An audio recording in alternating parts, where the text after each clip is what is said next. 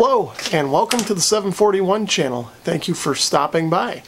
Today we're going to take a look at replacing the backlight in my old Radio Shack Pro 2006 scanner. I picked this thing up at a Hamfest last fall, real cheap, and the only thing wrong with it is that burned out backlight. So let's see if we can get that fixed. Okay, so we're over here at the bench obviously. I've got the radio unplugged and the first thing we'll need to do is get it apart.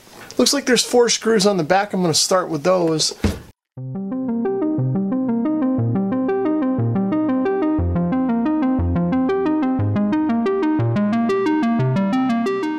So the top cover just popped right off, but there is a connector holding on the speaker, so I'm going to pull that off the circuit board and set this aside. And then I'm thinking the bottom cover is going to come off just the same, except there's no speaker on that, so we'll just set it aside too. So the next thing I'm going to need to do is pull the faceplate off, and it looks like there's 2 screws on either side here, but before I take those off I'm going to pull these knobs off.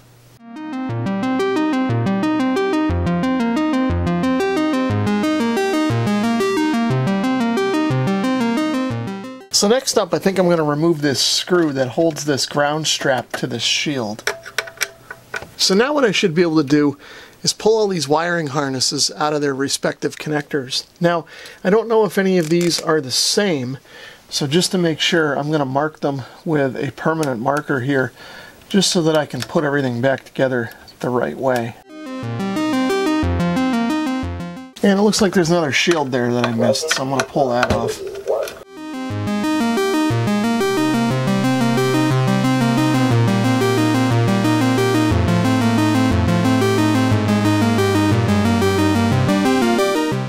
And I think we're now finally free from the radio. So I think what I need to do now is just carefully work out this main circuit board from the bezel.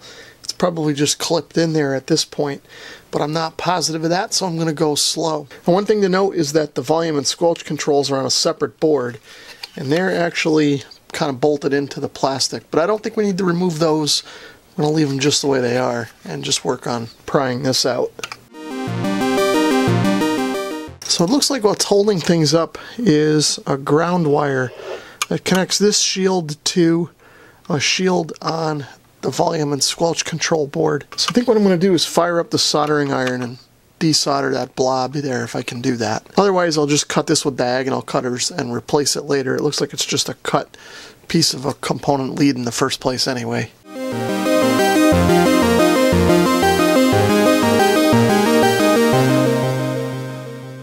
Let's see if we can get this the rest of the way off now.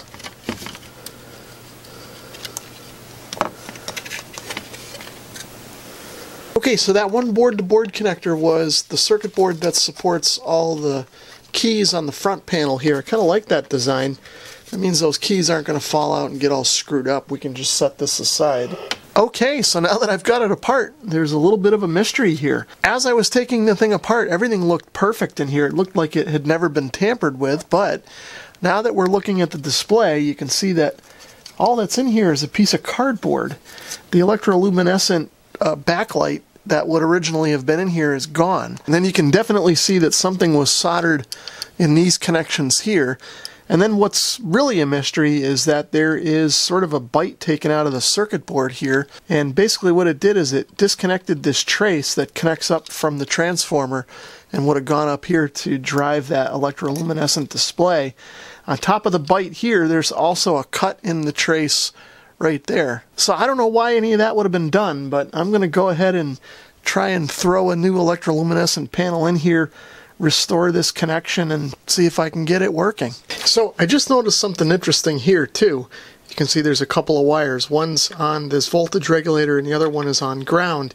And they're located right about where that cut in the circuit board would be for the display. So it looks like somebody tried to tap off of another voltage in here and run something else back there, maybe LEDs or something. But whatever it was, they ended up changing their mind and cutting these out of here. So here's a look at the new electroluminescent strip that I bought to replace the old one. Now obviously you can see this is a lot bigger than I need, so I'm going to have to cut this. This was really all I could find that was even close and at a reasonable price. I got this from eBay, and I'll leave a link in the description below. You can see that it comes with an integral kind of pigtail with a connector on the end of it, And then it comes with this little inverter box. So if I hook this up to my 12-volt power supply, you'll see that it should work. So you can see on 12 volts, it does light up and work, of course, through the little inverter box, which I'm not sure if you guys can hear that, but that thing is singing away. So I'm sure that's creating all kinds of RFI in the shack. Luckily, we're not going to need that part. I'm just going to use this. I'll cut the pigtail to length and solder it in where appropriate here on the board. What I'll do now is pull that piece of cardboard that the previous owner put in, and we'll use this sort of as a baseline measurement, at least for the width. Now, obviously what I'm going to need to do is line this up so that it's at the corner where the wires come into the strip, and then I'm going to just cut from there. Now, the one thing here to be careful of is that we don't delaminate the strip. I guess if this delaminates, it won't work. So I'm going to use a fairly sharp pair of scissors and try and cut it with those. Now, I'm going to cut this a little bit long to start. I can always trim it back if I need to. So I'll just use this marker to kind of mark the corner as to where I want to cut. I'm going to do a test cut first just to see how well it cuts. Okay, and that actually cuts really nice, so I think we'll be okay. That didn't delaminate at all. I'm going to be a little more careful with this, and I wish I had more of a straight edge to use, but I think we'll be okay.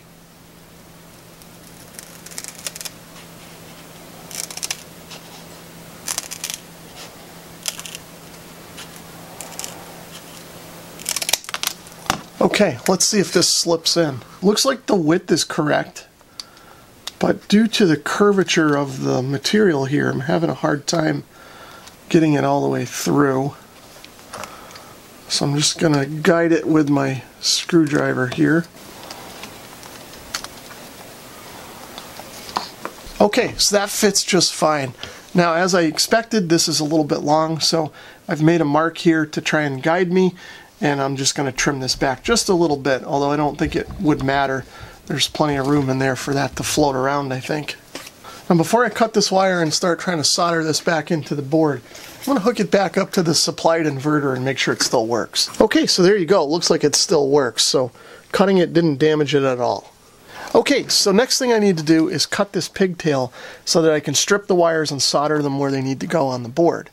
Now, one of the problems I'm having here is that this shrink sleeve is over the interface between the wire and the strip itself, and that's creating almost an interference to the edge of the board here. It looks like it just barely fits. So I'm going to have to cut this back and then kind of bend it sharply to route the wires. In fact, what I might do is try and cut back this shrink tubing a bit, if I can, just to bring this edge in a little more. And then I'll cut off some of the shrink tube here, just to give myself as much room as possible. And again, I want to be careful that I don't nick the wires at this point. Okay, so what I need to do now is figure out where to route these wires. Now again, like we talked about earlier in the video, for whatever reason somebody notched the board here and then cut this trace. So what I'm going to need to do is run one of the wires over to this point prior to that trace cut. And then the other wire I should still be able to solder to this point, which is still connected to this ground plane that's kind of all here on this surface of the board. So when I cut this wire back, I want to make sure I leave myself enough wire in order to reach those points. Okay, so now let's strip these wires back. I want to make sure that I hold that pretty well so I don't pull it out of the end of the strip. So I went to solder this, and I ended up having to replace the heating element in my iron, but I think we're good to go now. So what I'll do first is tin these wires just to make them a little easier to solder. So as you can see, I've got this all soldered in. Probably won't win any awards for IPC J-standard soldering techniques, but it ought to work. So I think it's time to get everything reassembled and see if this is working now.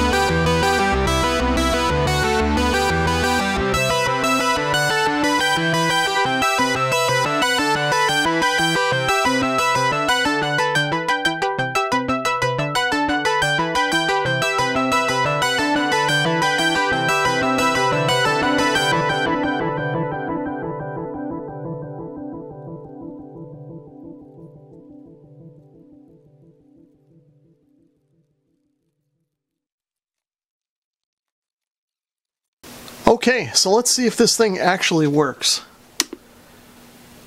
And it doesn't look like the backlight is on, but it's probably because I got to turn the switch on, and there you go. Now the backlight is on. Okay, so it's not really as bright as I thought it might be, but it is working.